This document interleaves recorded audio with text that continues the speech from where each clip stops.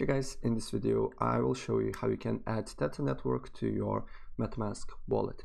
It's really fast and easy, and let me show how. So first, of course, what you need to do here, you need to have a MetaMask wallet Chrome extension on your Google Chrome, and once you have it here, the second step what you need to do here, you need to go on chainlist.org website, and here you need to connect your MetaMask wallet. On the top right corner, as you can see here, there is connect wallet button. Press on it and automatically it will connect your wallet, your MetaMask wallet. All right, and then the next step what you need to do here is you need to go look for Theta network. So you can look for here manually, but there is search bar that you can basically write here, and as you can see here, there is Theta mainnet.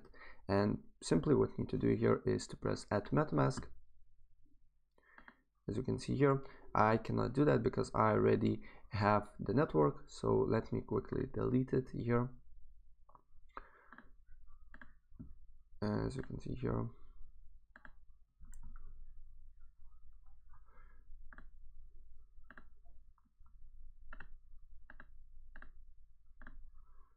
and if I press add to MetaMask, as you can see here, you need to press approve, and as you can see here, I have Theta mainnet on my MetaMask wallet. Right, so guys, that's pretty much it what I wanted to show you, and if I help you out, please press like button and subscribe for more. Take care, bye.